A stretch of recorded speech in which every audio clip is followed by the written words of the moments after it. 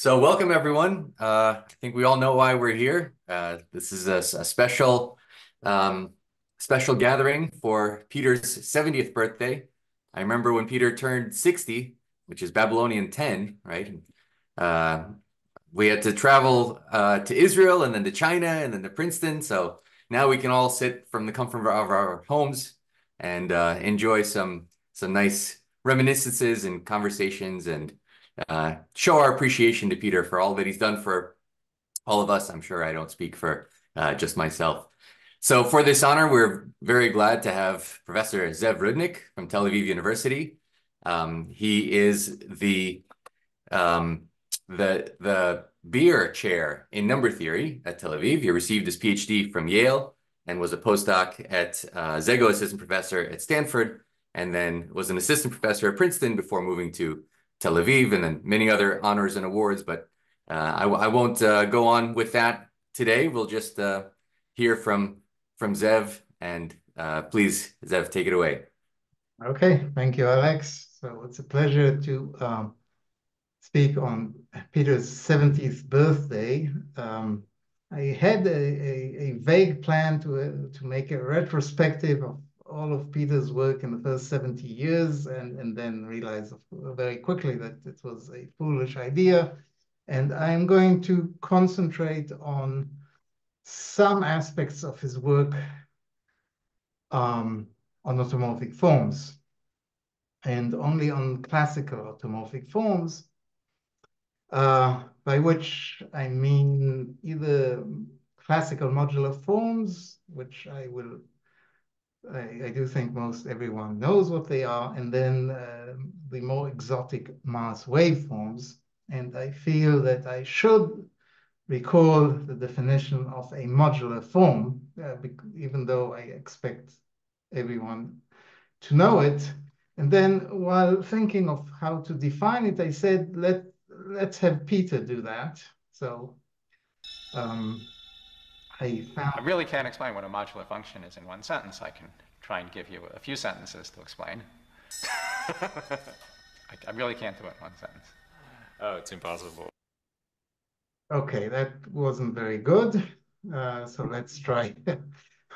Let's try to recall the definition. So a classical modular form is a holomorphic function on the upper half plane, which satisfies a lot of functional equation under the modular group, or equivalently, it's periodic and then transforms in a certain way under the Möbius reflection. So these are two of the conditions, and there's a third one, which is a little more complicated to explain, which is holomorphic at infinity. And what that means is you map the upper half plane to the punctured unit disk by taking tau, the upper half plane variable, to e to the 2 pi I tau, which is called q, the norm. And then the periodicity condition on the function implies, among other things, that the modular form is only a function, depends only on q, on this new variable, and that as a function of q, it's analytic in the image of the upper half plane, so in the punctured unit disk. And holomorphic at infinity means that we require this new function to have an analytic continuation at the origin.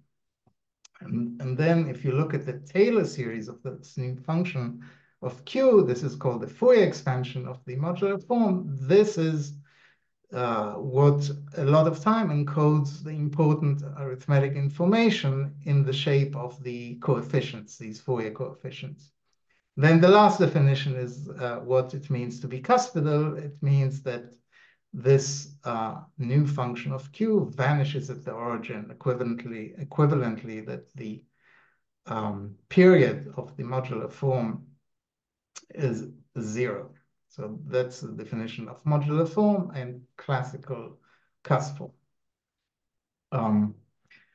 So I'll denote by M of K the space of modular form of weight K, and inside it is the subspace of cusp forms of codimension 1 typically. And modular forms have a topological origin, and the dimension grows linearly with k. The dimension grows like k over 12 plus bounded quantity. So the classical examples are Eisenstein series. So you just take something and periodicize it, and then by definition, essentially, it's a modular form of weight k. And then the Fourier expansion of the Eisenstein series is clearly of arithmetic origin. The coefficients are essentially divisor sums. So it's a non-cuspidal modular form of weight k, and then you can write a space of modular forms as multiples of the Eisenstein series plus cusp forms. Another example is the modular discriminant. It's the unique cusp form of weight 12. It can be defined by this infinite product, which clearly has an integer Fourier expansion. From this form, it's not at all obvious that it is a modular form of weight 12, but it is. And then another important source of examples are so-called Hecke eigenforms. And one way of defining them is saying that the Fourier coefficients are multiplicative. In fact, satisfy a slightly more stringent requirement that it's called the Hecke relations, which I've written down here. But when m and n are co-prime, it reduces to multiplicativity. So for instance, the modular discriminant is a Hecke eigenform. The coefficients are multiplicative in this sense. Again, this is not at all obvious to me. And another example is the Eisenstein series. The divisor sums satisfy this Hecke relation. So these are classical modular forms. I think everyone knows them. There's another class of automorphic forms, of classical automorphic forms called mass cusp forms. And these, I think, were very obscure to most number theorists until Peter started proselytizing for them. Peter, among other people, but he was really instrumental in this. So what's the definition? So we again look at functions on the upper half plane, but instead of being holomorphic, we require them to be eigenfunctions of the Laplacian, of the hyperbolic Laplacian. So that in particular implies that they are real analytic, and they are modular forms of weight 0. So they are invariant under Möbius transformations for the modular group. And then cuspidal means that the 0th Fourier coefficient vanishes. And they have a Fourier expansion, which is similar to the Q expansion of classical modular forms, except instead of the function e to the 2 pi I tau, you get something a little more exotic in the y variable, where there's a k Bessel function in there, whose parameter is related to the Laplace eigenvalue. Now, I wrote down a definition, but it's not really easy to write down examples of these definitions. And I said that holomorphic modular forms exist for topological reason. I said that the space of modular forms is dimension which grows linearly with the k. Existence of mass forms is a more delicate question. So I wrote down a definition, but it's not clear that I can produce examples.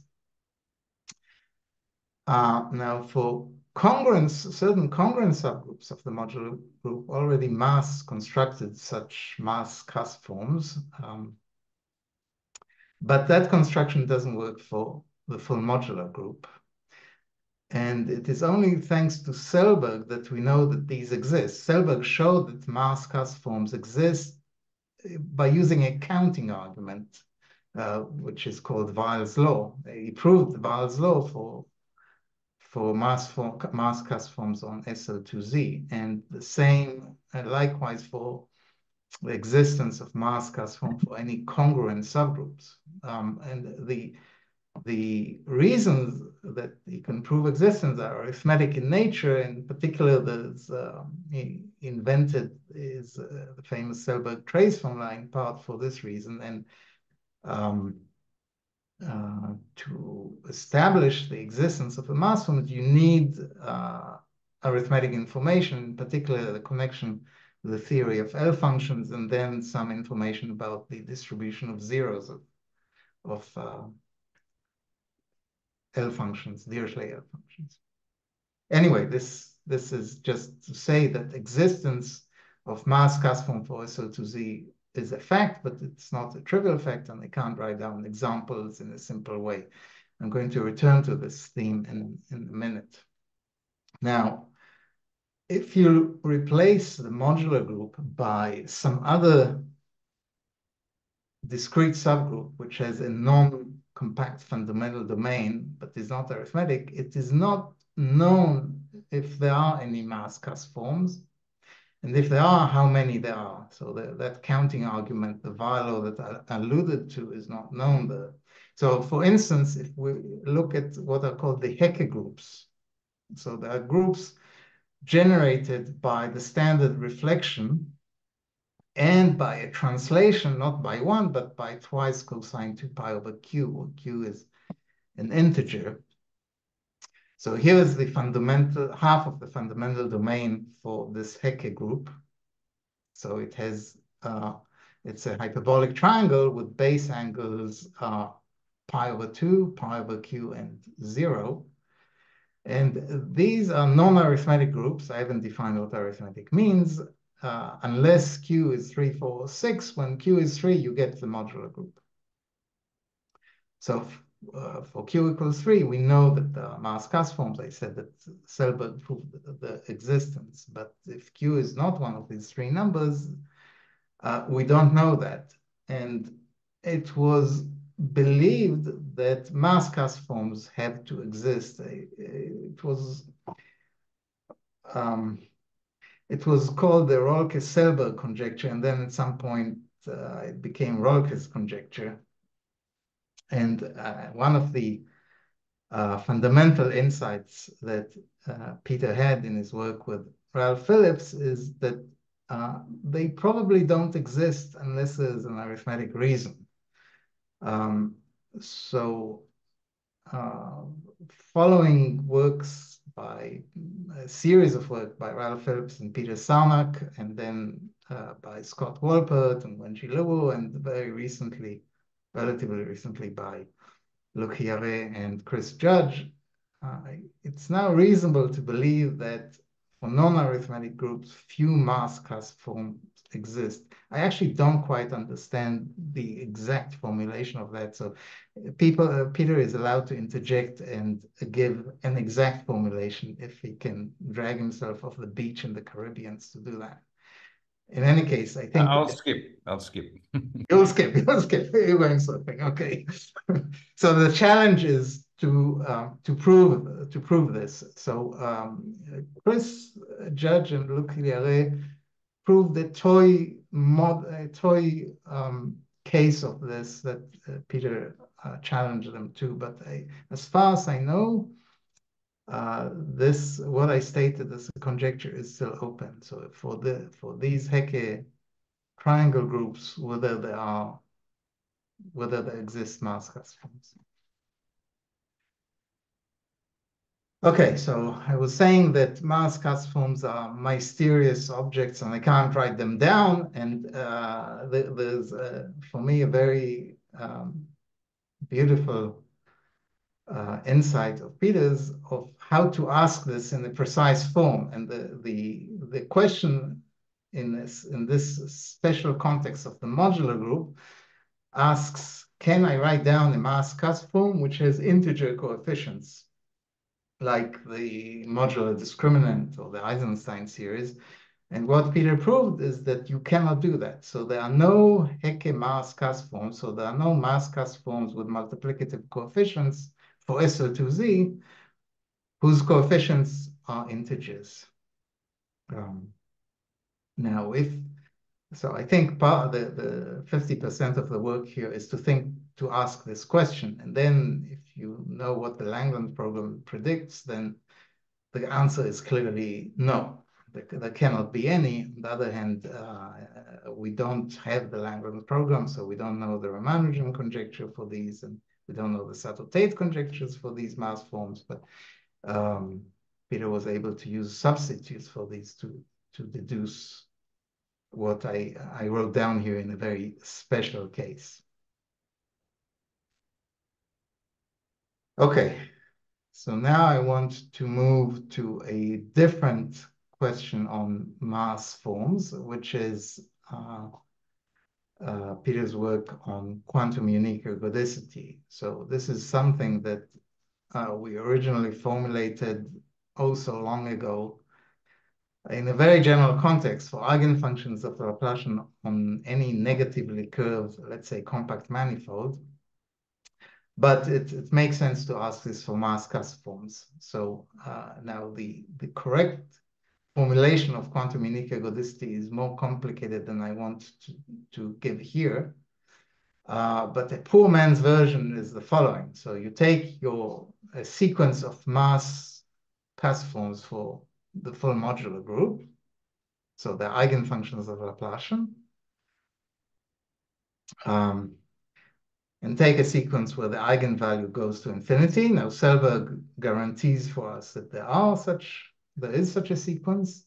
And then the quantum unique ergodicity conjecture is that the measures defined by taking the density against the hyperbolic measure as the square of this mass form, so that these measures converge to the hyperbolic measure as the Laplace eigenvalue grows to infinity.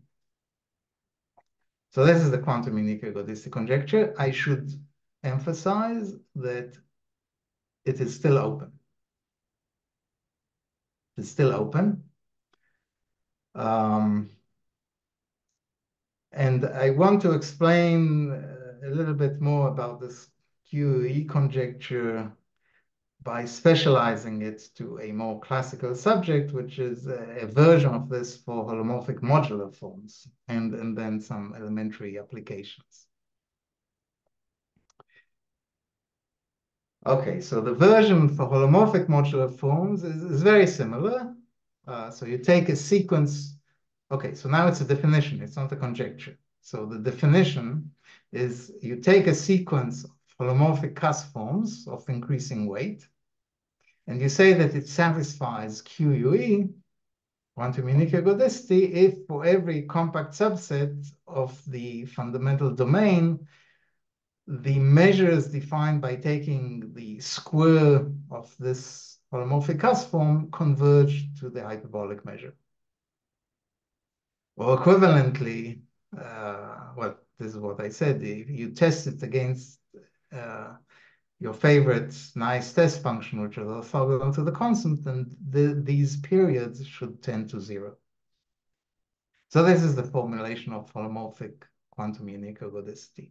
Now, it's a definition, it's not a conjecture, because it depends on the sequence. So some sequences may satisfy this, and some may not. And because the space of holomorphic cusp forms is very big, as I said, its dimensionality grows linearly with k, there are certainly subsequences which we can write down, which violate QE. But there are some special interesting sequences where QE does hold.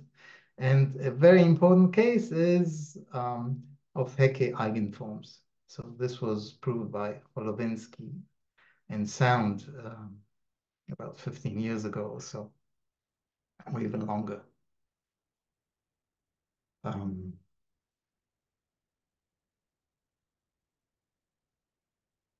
Right, I'm not responding to the chat because it's hard to see, but if people have questions, they're welcome to interject. I actually prefer listening to questions than to lecture. So let me describe what goes into QE for Hecke, holomorphic Hecke eigenforms. What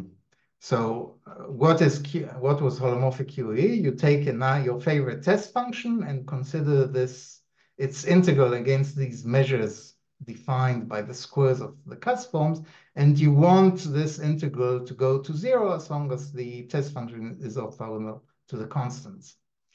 Now, in the case when the test function and the cusp forms are Hecke eigenforms, in their respective domains. There's a beautiful formula that was envisioned by Peter and was proved by Peter's student Tom Watson, which relates the square of this period to the special value of an L function, to the value of a degree 6, a GL6 L function at the center of the critical strip. So it says that the square is 1 over k, which is great. We want this to go to 0. So 1 over k is fantastic, times the special value, the central value of this exotic L function. So in order to prove QE, all we need to know is that this central value grows slower than k. K is the parameter of the modular form, the cusp form, which appears here. Phi, the test function, is fixed. The only growing thing is the weight of the cusp form, of the holomorphic cusp form. Now, if we look at what we know from the theory of L functions, there's a classical bound that you can get for L for the central values, which is called the convexity bound. And it says roughly, so I'm lying through my teeth here, but not in a serious way. It says roughly that the central value of this particular family of L function is bounded by k. And we are dividing by k, so we just miss tending to 0. On the other hand, the Riemann hypothesis implies what's called the Lindelof hypothesis, which says that this central value is essentially bounded as a function of k, and then we're in great shape. This will say that the square of the period is essentially 1 over k, and so it certainly goes to 0. So once you have Watson's formula, you know that the Riemann hypothesis implies QE. Now, you don't really need the Riemann hypothesis. You need something much less. You just need something, the growth of the central value is smaller than k. Let's say k to the 1 minus delta. So this is called subconvexity. And unfortunately, it's still unknown. Subconvexity in the sense that I have described of getting a bound which is k to a power less than 1 is still unknown in this case.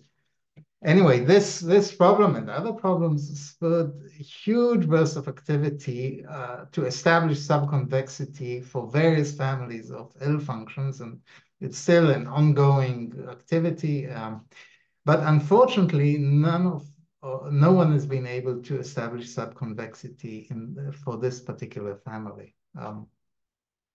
Nonetheless, I was saying that QE for this family was proved by Holovinsky and Sound because they did slightly less than subconvexity, but still enough to show that this tends to 0. Again, I'm lying through my teeth here. There's all kinds of other factors here which don't allow me to say exactly what you proved. But anyway, they proved that this period goes to 0. And this is a later development with QE, the original QE for Hecke mass forms was proved by Elon Lindenfels for groups with compact fundamental domain, and then Sound did it for, let's say, the modular group. Now, so this was a technical slide. Holomorphic QE is a little technical to formulate, but it has implications to a much more classical subject in the theory of modular forms, which is the distribution of zeros. And this is what I now want to spend the rest of the talk about, and hopefully finish much earlier than the hour. Okay. So,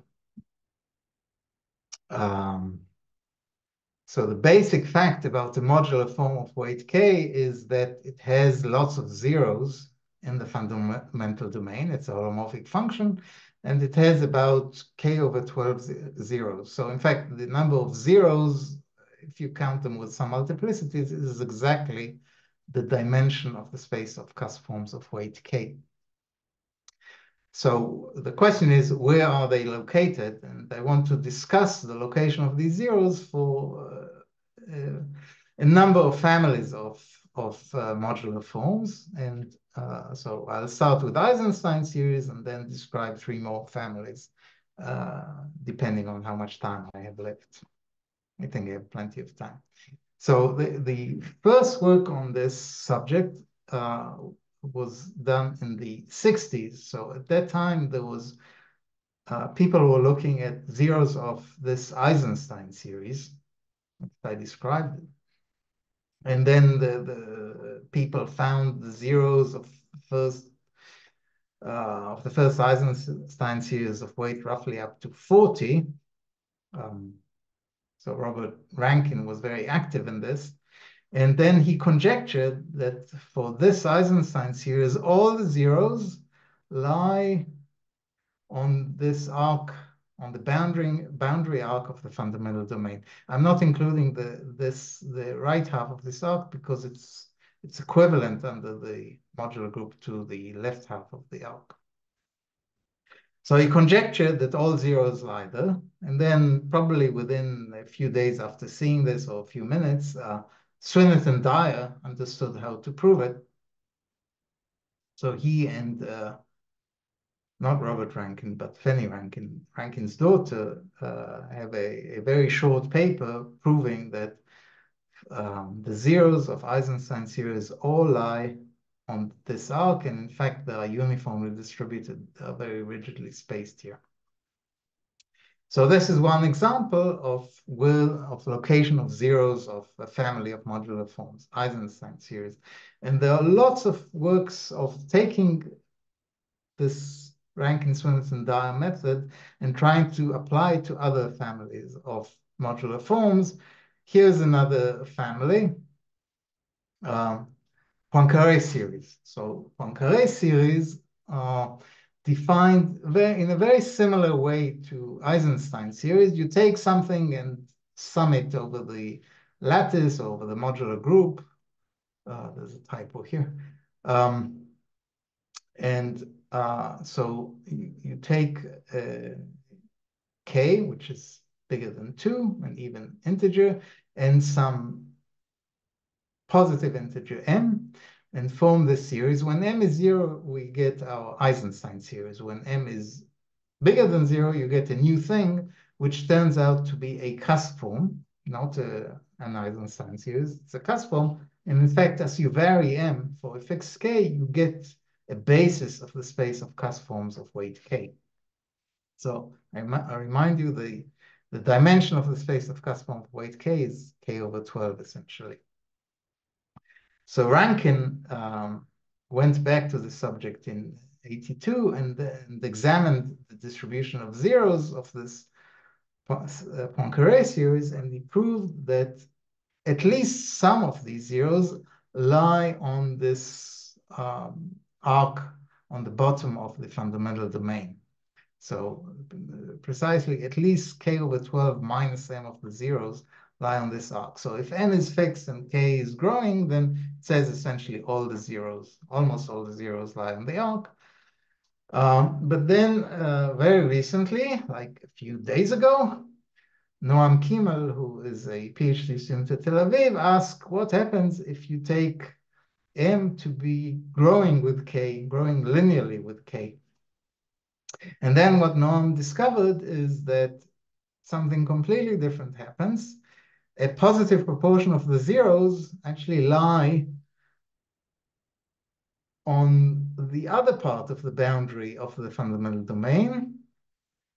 And then depending on the ratio between m and k, there will also be zeros on the imaginary axis. And what's special about these lines, so this line, the imaginary axis and the boundary of the fundamental domain, for all of them, the J invariant is a real number. So these are called real zero. So this is what happens for another family of holomorphic modular forms. We had Eisenstein series, now we have Poincaré series, which are very similar, but exhibit a different behavior depending on the range of parameters at hand. Now, perhaps Sorry, is that proved? Yes. The previous theorem is proved by counting, like Swinnerton and Dyer and Co. It's a little different than Swinnerton and Dyer. Again, the idea of Swinnerton and Dyer is to take the series and say there's one or two important terms, and the rest are very, very small, and the important terms give you something that oscillates, and you can count the oscillations. So from that point of view, it's the same idea. But here the oscillations, instead of taking part on the boundary, on the arc, they take part either on the right boundary or on the imaginary axis, depending on the range of parameters. Mm-hmm. So it's the same spirit of idea. Yeah, thanks.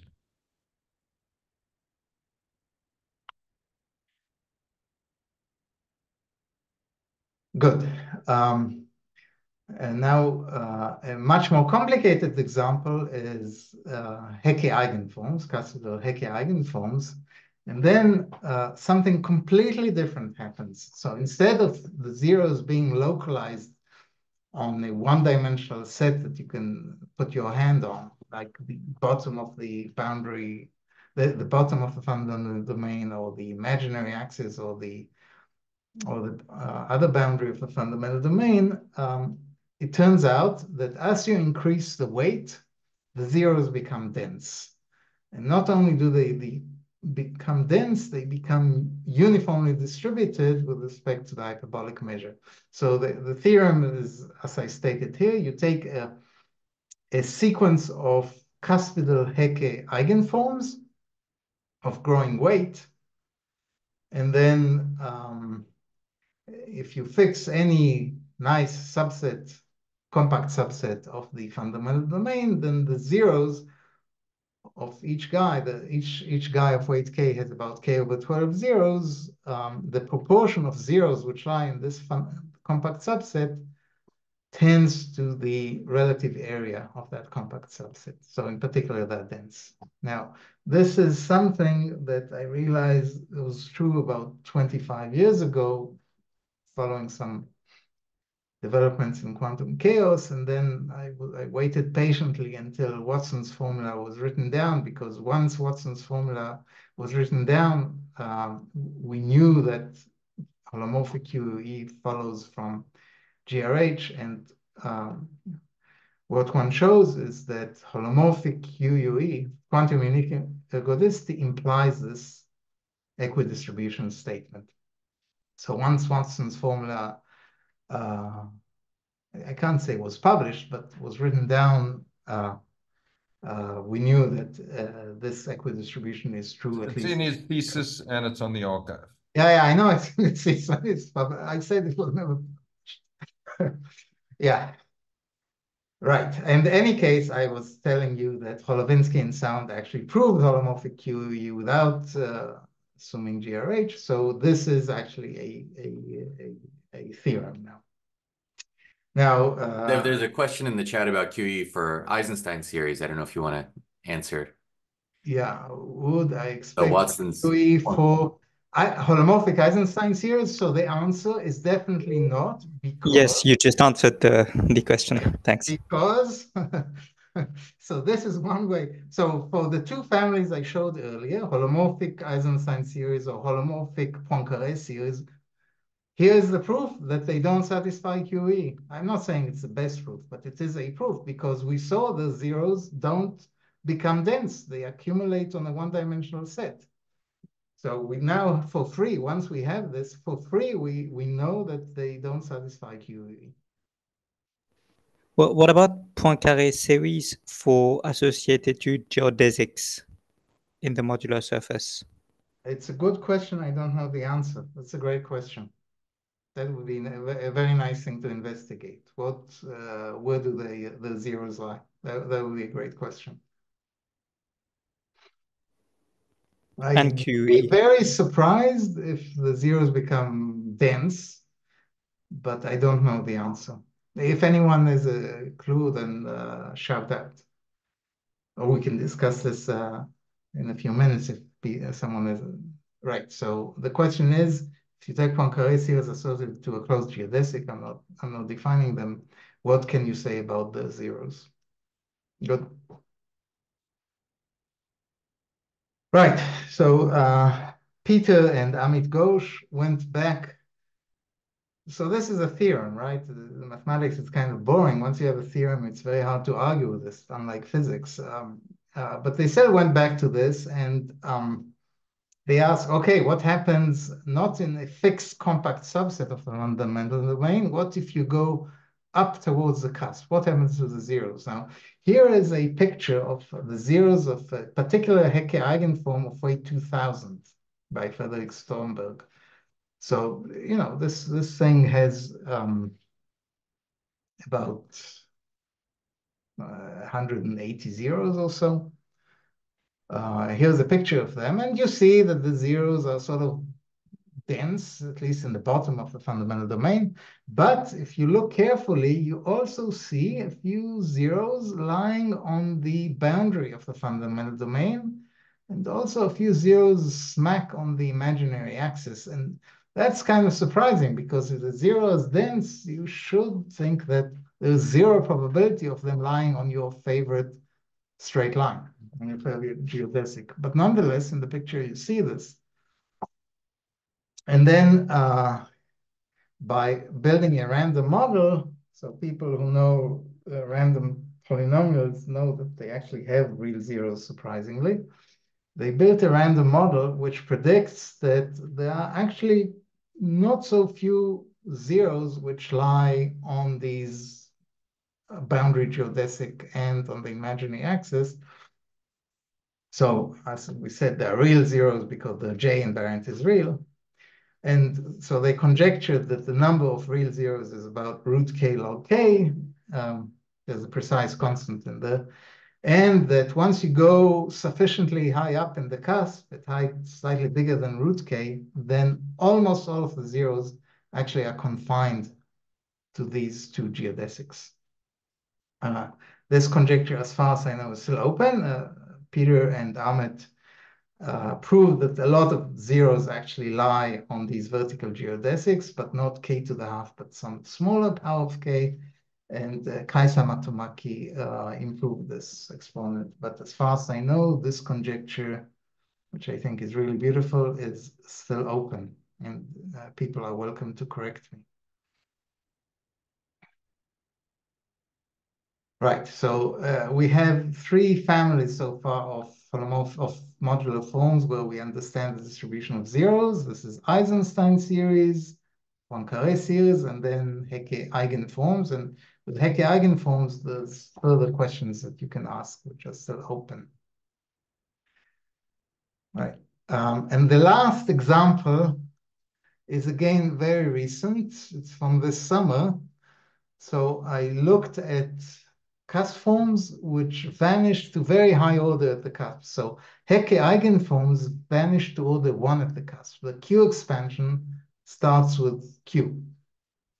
But any modular form, first of all, cannot vanish to infinity to order higher than the dimension of the space of cusp forms. So K over 12 roughly. And it's determined by its first L+1 coefficients, L being this dimension. So here's an example of a cusp form. You take a form which all of its initial coefficients are 0 except 1. And let's say you take D equals 4 and you look at a form which looks like Q to the L minus 4 plus everything 0 up to the coefficient of Q to the L plus 1. That uniquely determines, there is a unique such form. Okay, and such a form will have exactly these 4, let's say, zeros in the interior of the fundamental domain. All the other zeros lie in the cusp. It has a high order vanishing at infinity. And then I ask, what can I say about these 4 zeros? They're not going to be dense anyway, right? There's 4 points. They're not going to be dense. So here is the result. Let's look at the picture. So If people can see the colors, the color blue here, there are 4 zeros. So this is a particular example here of weight 1000. So that's a unique form of weight 1000, which looks like Q to the whatever 1000 over 12 minus 4 plus higher order terms. So it has 4 zeros which lie here. And then you increase K, you will see, okay, this, I'm lying. This is not a picture of what I'm saying. You will see four zeros, and what they do is they start creeping towards the cusp, but at a rate which is logarithmic in K. So the result is that there are 4 zeros.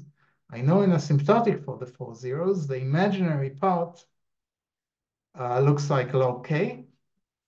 And the real part are determined in terms of the zeros of the truncated exponential. So here is a truncated exponential. It's a polynomial of degree d. D is 4, let's say, in this picture. It has 4 inverse zeros. And then the statement is that the zeros of this particular cusp forms are asymptotically given by this formula. So the real part is essentially the argument of this inverse zero of the exponential function, and the imaginary part is a log of the weight.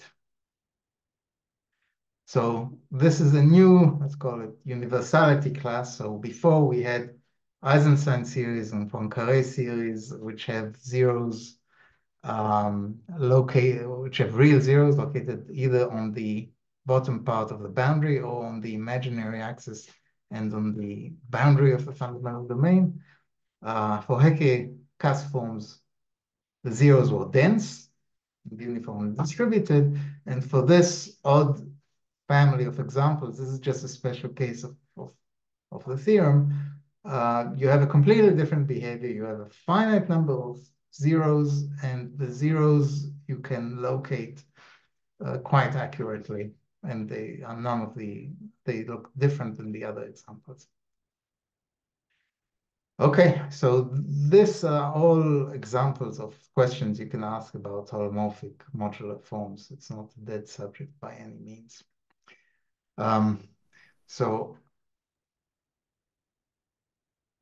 Right, so the last thing I want to say is that usually in the birthday, you're supposed to give presents, right? So we prepared a little present for Peter. There's a special volume of the Journal d'Analyse Mathématique, which is coming out now in December. And several people in the audience have contributed papers, and I think this would be a nice gift for Peter's birthday. So happy birthday, Peter.